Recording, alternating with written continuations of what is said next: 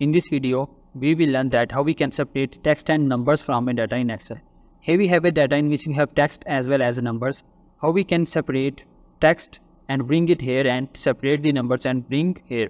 To do this, simply we will select our data. We will use shortcut key Ctrl+G. It will open a window. Go to Special. It will open. Go to Special. We will just select constants. We will keep text only and we uncheck all other things.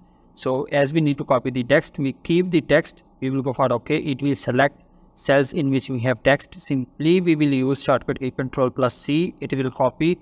Here we will simply paste it here and we have been extracted text from this data. Similarly, to separate or extract numbers, we will select the data. We will use shortcut key Ctrl+G. We will go to Special.